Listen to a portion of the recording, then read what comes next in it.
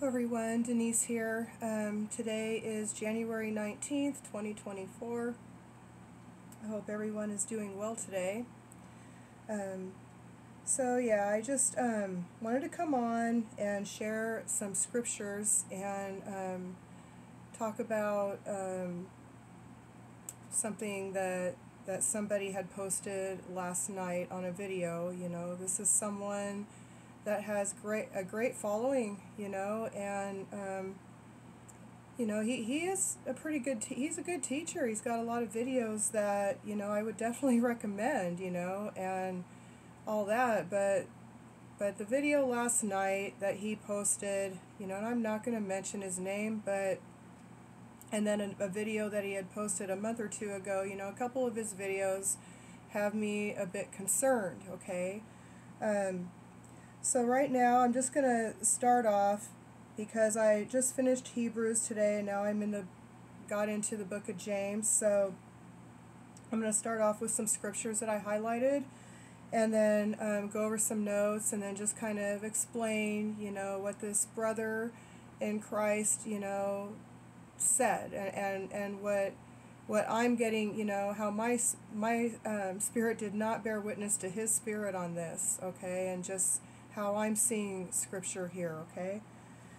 So in Hebrews 13, starting at 5, it reads, "Let your conversation be without covetousness," okay. That is without, meaning don't be wanting things, okay. Don't be thou shalt not covet, that is like one of the 10 commandments. "Let not your conversation be without covetousness, and be content with such things as ye have.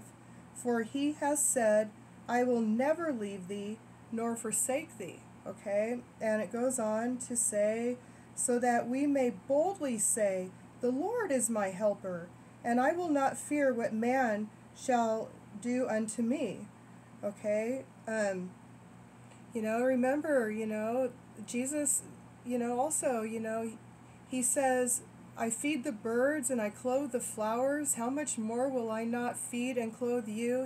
Worry not about the things of tomorrow.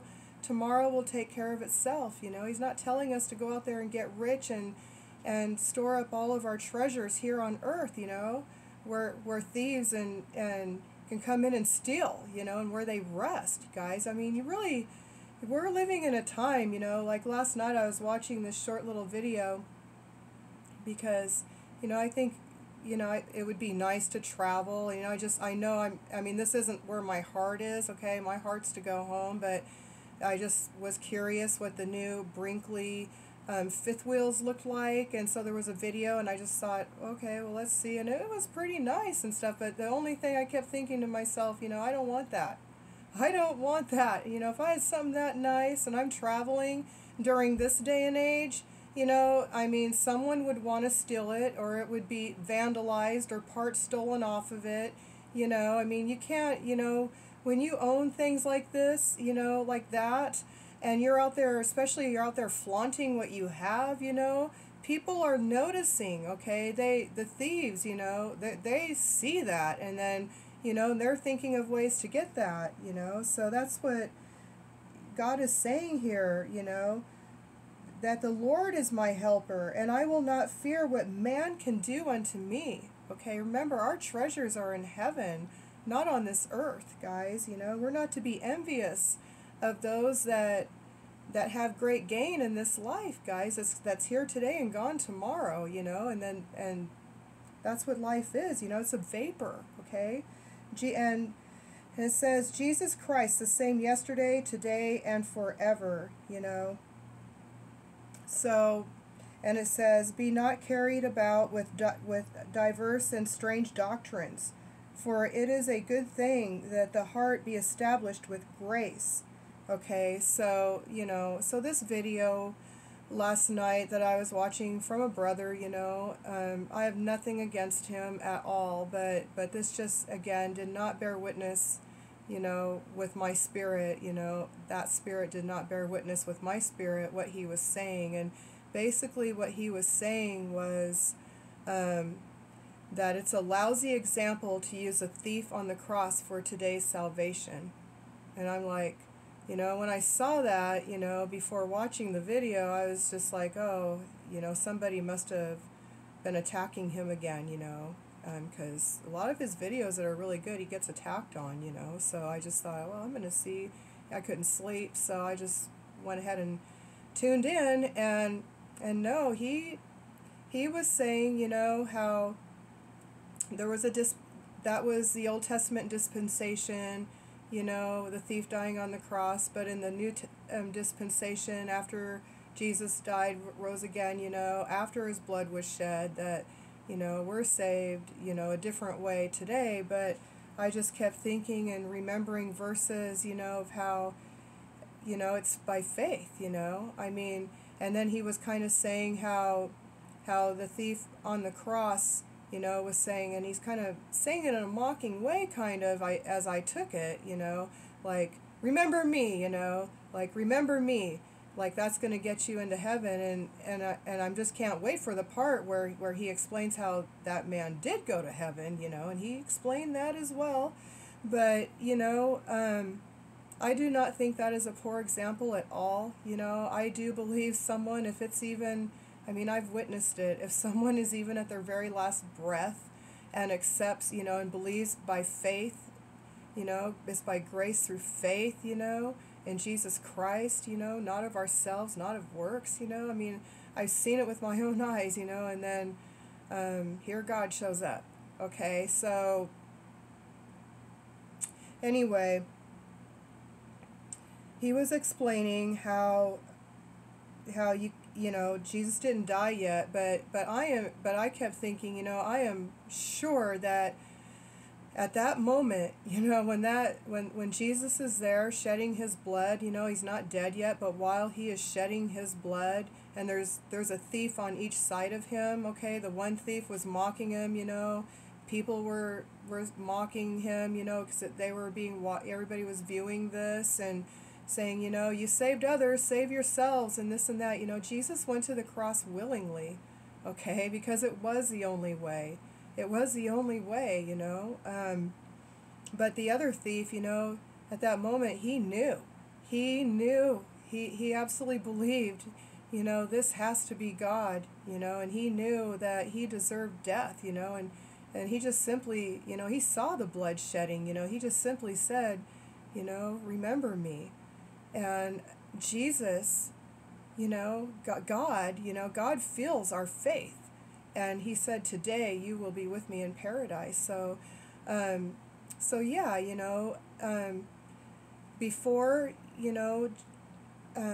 so at that time, when people died, the paradise was in a place in the earth, okay? It was like the good part of hell, okay, where there's a part in Luke, a story where a man named Lazarus and the rich man died, and Lazarus, the rich man went to hell, and then Lazarus went to Abraham's bosom, okay? That's where all the Old Testament people went, because, they believed by, Abraham believed and it was accounted as faith. I'm going to get into a verse here about all that from the Old Testament that the New Testament, recognizes, okay? I'm going to get to that, so it's just amazing how I saw that last night and how I'm in this part in my Bible right now. So I'm trying to present this the best way I can.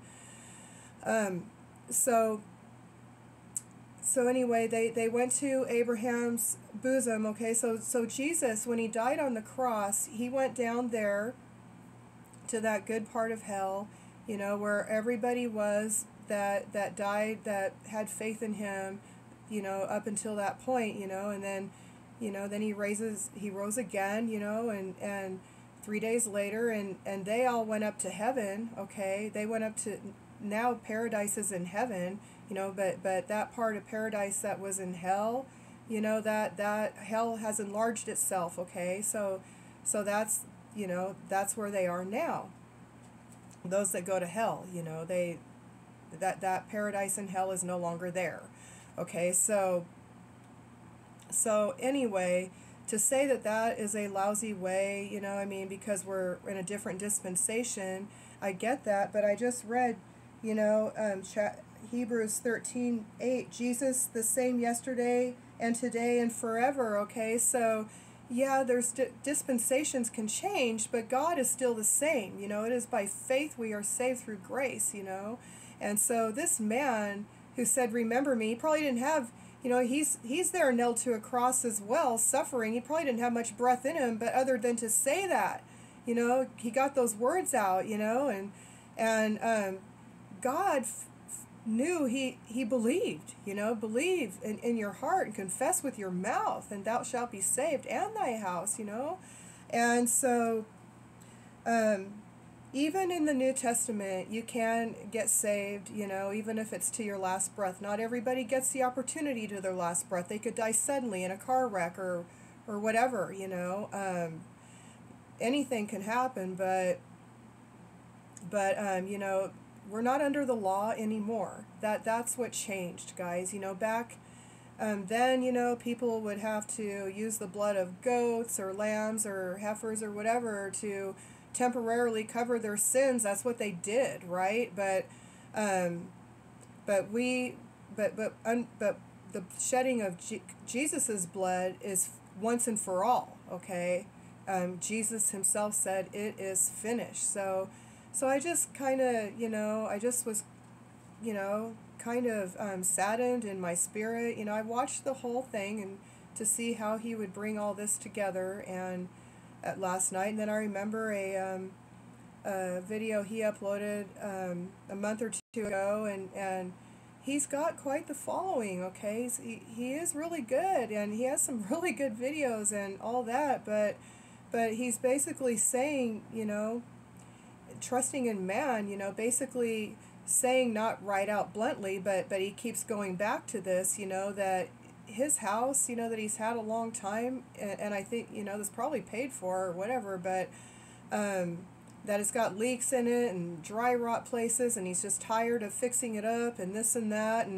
and how, you know, we're in the last days and our money's going to go to the beast system anyway, you know, that's left behind. You know, you might as well basically give it to him so he can give his wife and his children a nice home and make better videos. Okay, so on that one I was just thinking, you know, that's not right. You know, again, my spirit wasn't bearing witness with his spirit with him saying that, because then I think about, you know, I think about the Apostle Paul and many of the apostles, you know, Peter and them, that, you know, when they wrote things down, most of the time they were in jail, you know, and dungeons, you know, and back then I bet the jails or whatever today are probably like, you know, palaces compared to what they were then. Okay, and that's where they did a lot of their writings. Okay, I mean, I just you know, that just kind of grieved my spirit, you know, in that video, and then he kept going back to that, and then I think about the homeless, you know, and all that, and people that are sleeping in their cars or might not even have a car, they're just confined to the streets, you know, and they lost all hope, you know, and here he has a home, and he is able, and he is still making videos, okay, and God bless him for it, but I just hope that this brother wakes up about this, you know. I mean, God says not to worry about the things of tomorrow, you know. They will take care of themselves, you know, what we shall eat or drink or whatever, and don't go to other people, even the apostles, even Paul, you know, he would work so that he wasn't held accountable to people, you know. Yes, I think it's good to give to, if we have a good church that is out there, you know, for the widows and the orphans and the people that are in jail or prison, and going to other places in the world, you know, that are kind of remote, you know, and trying to get the gospel out. If that is what they're doing, I think we should support them financially. I really do. But for someone to come on and make a video, you know, and I just think, well, what if he didn't have that big of a following? Would he come on and still do a video like that? I don't think so.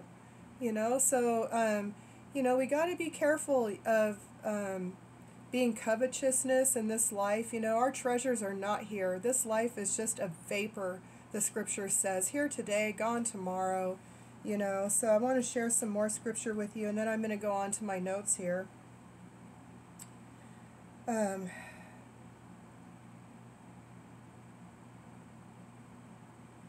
Let's see. Okay, so we'll just go to James, starting at at chapter 2, my brethren, count it all joy when ye fall into diverse temptations, knowing this, that the trying of your faith worketh patience. But let patience have her perfect work, that ye may be perfect and entire, wanting nothing. If any of you lack wisdom, let him ask God, that giveth to all men liberally, and upbraideth not, and it shall be given him. But let him ask in faith, nothing wavering. For he that wavereth is like a wave of the sea, driven with the wind and tossed. For let not that man think that he shall receive anything of the Lord. A double-minded man is unstable in all his ways. Let the brother of low degree rejoice in that he is exalted, but the rich in that he is made low, because as the flower of the grass he shall pass away. For the sun is no sooner risen with a burning heat, but it withereth the grass, and the flower thereof falleth, and the grace of the fashion of it perisheth. So also shall the rich man fade away in his ways.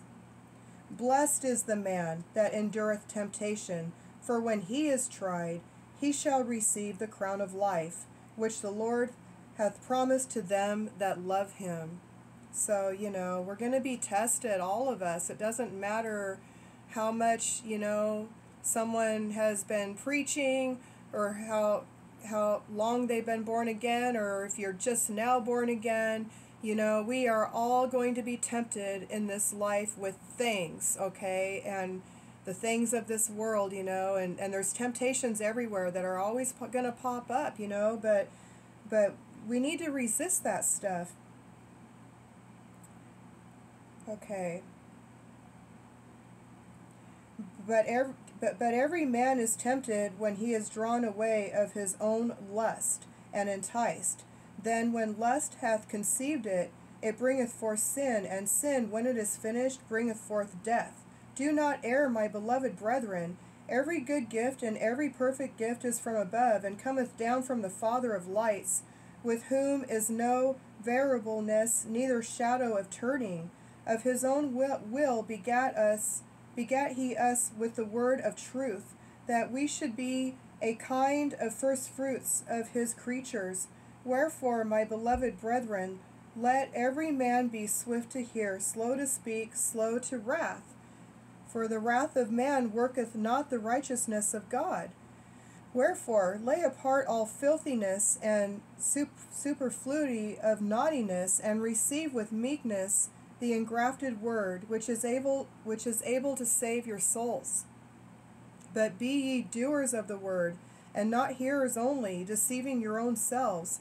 For if any be a hearer of the word, and not a doer, he is like unto a man beholding his natural face in a glass. For he beholdeth himself, and goeth his way, and straightway forgetteth what manner of man he was. But whosoever looketh into the perfect law of liberty, and continueth therein, he being not a forgetful hearer, but a doer of the work, this man shall be blessed in his deed.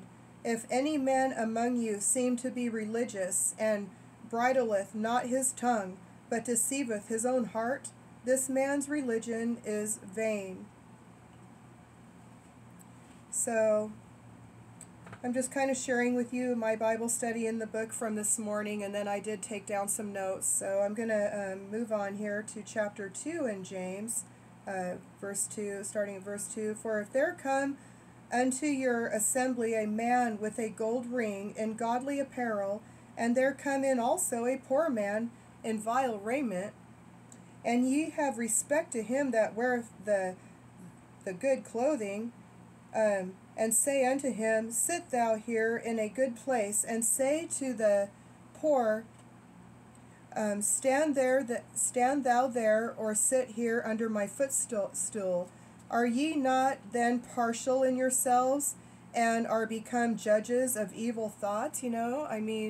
So you see a rich man, in the room, and you see a poor man, you're gonna, the Bible says the rich have many friends. You're just going to kind of push the poor man aside. So then it goes on. Hearken, my beloved brethren, hath not God chosen the poor of this world, rich in faith, and heirs of the kingdom which he hath promised to them that love him? Blessed are the poor, they shall inherit the kingdom of God. They shall see God's face, guys. But ye have despised the poor. Do not rich men oppress you and draw you before the judgment seats? That's what they do. And that has been my experience. Let's see.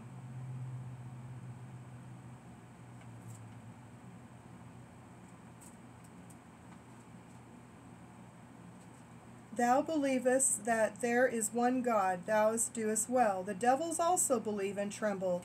But wilt thou know, vain man, that faith without works is dead? Okay, this is how we know someone. Okay, it's not by works that we're saved. Okay, but when the Holy Spirit comes in us, our desires change. We don't have the same desires we used to have. All right, and then when we do make a mistake, we feel awful about it. Okay, and when we have the Spirit in us, we want to do good works. We want to share the gospel with others. We want to share Bible studies with others. We want to see people get saved. It's not God's will that any should perish, guys, but that all should come to repentance. We want our families saved, our loved ones. We want them to be born again, and be set free.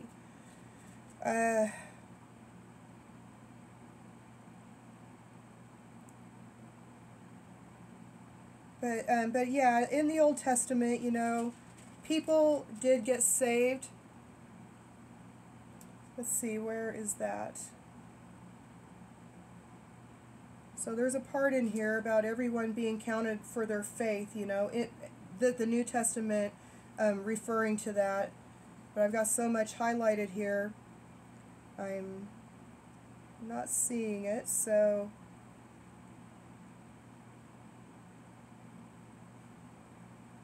bear with me, guys.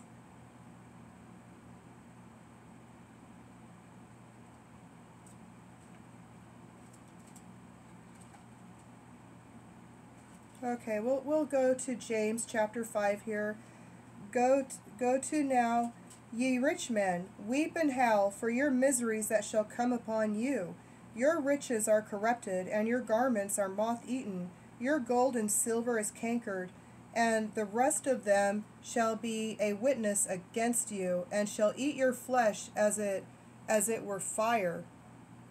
Ye have heaped treasure together for the last days. Behold, the hire of the laborers who have reaped down your fields, which is of you kept back by fraud, crieth, and the cries of them which have reaped are entered into the ears of the Lord. Ye have lived in pleasure on earth, and been wanton. Okay? Ye have nourished your hearts as in a day of slaughter. Guys, so, being rich is not a blessing, okay? God says, don't worry, don't be wanton, don't be covetous, and when I've noticed people that are rich, it just seems they always want more, okay? They're greedy, they want more and more, Scripture says that it is easier for a camel, a very stubborn animal, to walk his eye through a needle than it is for a rich man to turn to God, guys. And then I think of that story, of the rich young ruler who he did everything right. He was very religious, and he went to Jesus and said, "I've done this, I've done that," and Jesus said, "Well, go sell everything you have and follow me." And then that guy walked away, Scripture says, sad. He had a lot of things, and he was not willing, to give that up. Where your heart is, there your treasure will be also, okay? Everything we see is going to turn to rotten rust, and it's going to be burned up in fire one day and gone. It's temporary, okay? That is why our faith is upstairs, where Jesus went to prepare a place for us where no thief or rust can enter in, ever. We'll be able to leave our doors open. We'll be able to walk around and feel safe, because we're going to be in heaven with our real family one day, and I just can't wait. And then it goes on in 7 here. Be patient, therefore, brethren, unto the coming of the Lord. Behold, the husbandman waiteth for the precious fruit of the earth, and hath long patience for it, until he receive the early and latter rain. Be ye also patient, establish your hearts, for the coming of the Lord draweth nigh.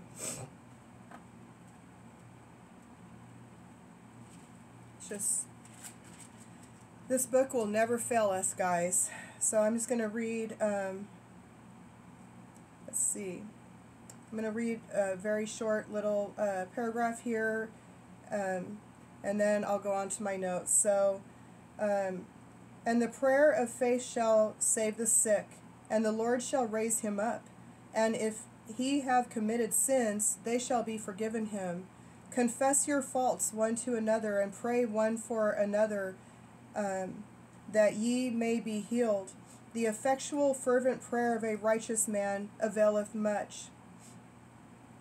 And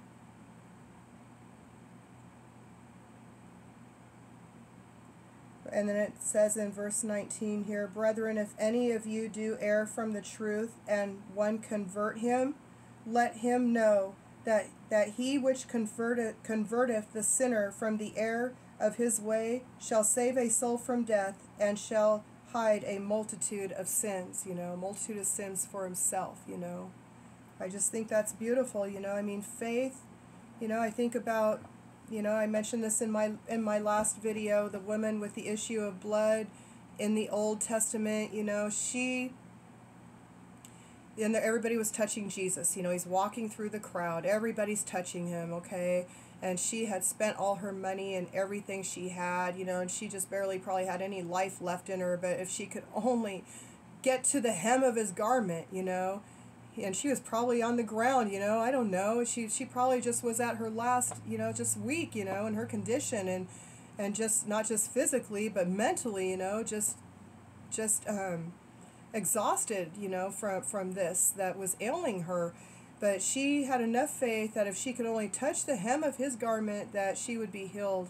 And she touched the hem of his garment, she was able to get to him, and through the crowd, and he said, who touched me? He turned around and said, who touched me? Because that's what he felt. And that's what he felt from that man, that thief on the cross that said, remember me. It wasn't like, remember me, like this preacher, this pastor, and I'm not a pastor, I just do, these are just Bible studies, okay, but this pastor, was just kind of saying, you can't, mocking that he just said, remember me, like that's it, and we can't, that's a lousy thing to share with people today about salvation. I don't think so. I don't think so at all. I think, and I've just explained that earlier, they were both nailed to the cross, he realized that is God, and that he was a sinner, and he needed a Savior, and he didn't have, much in him to have a conversation, so he said, remember me, and God, he had faith. That is what moves God, Faith is powerful, guys, it really is. So, I believe that's, what we need to remember, we need to stay in the Word and remember these things, and not be looking to man for our material needs, on this earth, like I mentioned before, I would never get on here, no matter what, and say, help me out financially, or have a donate button on my page, because to who freely has been given, freely give, it is a gift of God, it's a gift, and so I've been freely given, so I just want to share and freely give what has been given to me the best I can. I am not a very good speaker, I know that, I can really relate to Moses, in the Exodus, my gosh, I mean, I can think, it's like I'll get the thoughts, but then I get on here and start recording, and it's not flowing like how I'm thinking, So I take notes. But I'd like to share, and I probably shared this in my last video, but I'm going to share Exodus 14:13 through 14. And Moses said unto the people, Fear ye not, stand still, and see the salvation of the Lord, which he will show you today. For the Egyptians whom you have seen today, ye shall see them again no more forever. So the Lord shall fight for you, and ye shall hold your peace. So what does the Lord will fight for you mean? It means to be still and let God fight your battles for you, and put your burdens on him, and he will see you through. Okay, we're not to be looking to man. We're to look to God and have faith in him, and he will walk by your side. And when you think you cannot handle it any longer, he will carry you. And the good Lord has carried me a lot in my life, a lot. And I'm sure many of you can relate. You can always depend on God by putting your faith and trust in him, okay? So we need to remember that, especially now being here at the end of the age of grace, okay? Because Jesus is coming back again, and he's coming back soon, guys. Everything is just, the signs are all here. I mean, if this isn't the end, I don't know what is, guys, So, best I can do is just share with you the blessed hope, which is the rapture, which is in the Bible, which is a mystery, okay? But I believe we are that generation, that last generation. So the snatching away is going to be quick, in the twinkling of an eye, which is faster than a blink. The enemy is not going to have time to devour us, and since we are sealed with the Holy Spirit of God, those of us who are born again, the enemy knows. He knows he can't have us. So who's he going to go after? If he knows, because he sees right now, he knows who's going to go into the rapture. The enemy knows. So who's he going to go after? He's going to go after our children, even while we're yet alive. Yes, of course. And he's got his children.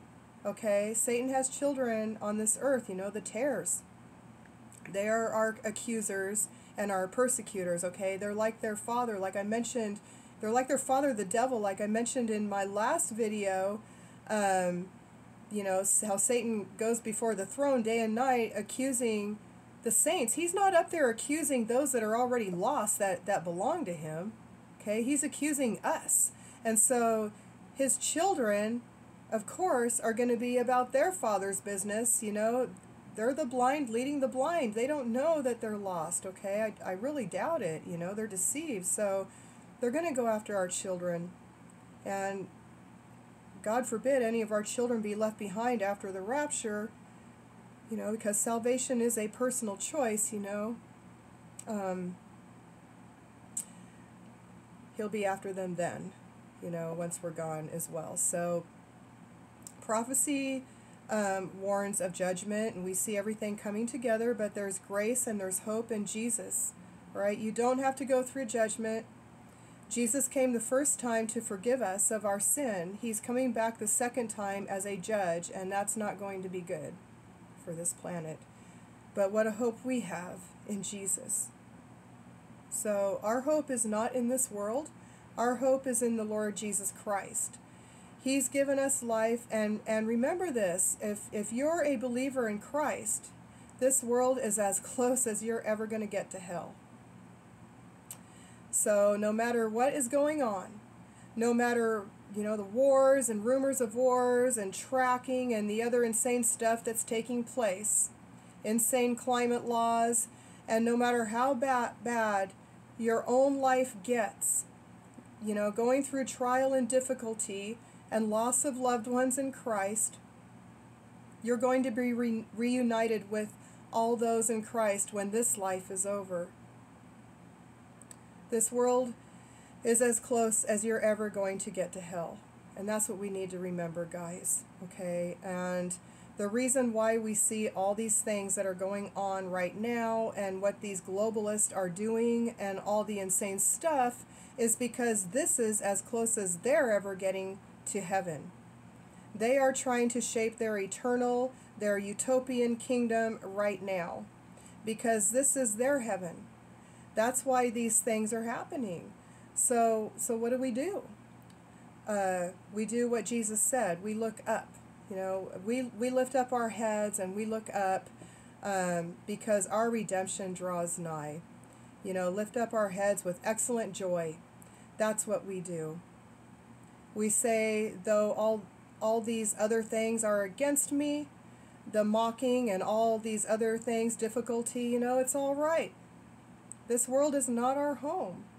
Our citizenship is in heaven. And that is where we are going. That is what keeps us going, is the hope of the Lord Jesus Christ. And when Jesus comes into our life and we accept him as Lord and Savior, and we say, Lord, I accept this payment for my sin penalty. I could never pay it on my own. You know, then we go from being sinners to saved by grace. Jesus looks at us as saints. He doesn't identify with our sin, okay? He remembers them no more. You know, we remember them. The enemy reminds us of them and tries to remind God when he accuses us day and night, you know.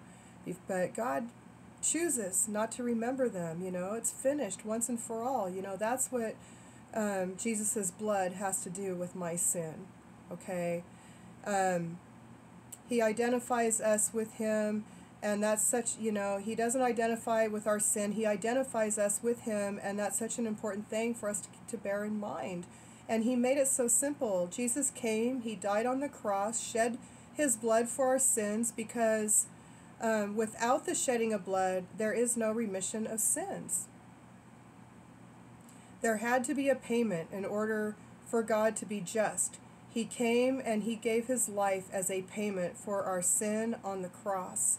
He rose from the grave on the third day and has given us the opportunity by grace through faith to place our faith in him, to receive forgiveness, receive eternal salvation, and have peace and forgiveness and newness of life, even here and now. But also a living hope for eternity to be with him and with the rest of our family in Christ one day. Without Christ, we are destined for separation in hell from the Father forever, and he has given us this free gift that all you have to do is accept it, and I think that it's such an empowering thing that Christ has literally called us out of this destitute garbage can of a world and has called us into glorious life with him because he loves us and he wants us in spite of us. Sometimes we mess up because we're human, but he's faithful and his word doesn't return void. He wants us to draw near to him so he can draw near to us. We are living in a time, I believe, Scripture says, Jesus is literally at the door ready to come back, to call us up to be with him and to take us home to that glorious place he has prepared for us. We see everything converging as Jesus himself said it would. And all this prophecy that was given to us in the Word of God, he will accomplish. He's literally near in a sense of returning and calling us to him. Titus 2:13, looking for that blessed hope and the glorious appearing of the great God and our Savior, Jesus Christ. So keep looking up, everyone. Jesus is coming soon. Take care and God bless you all.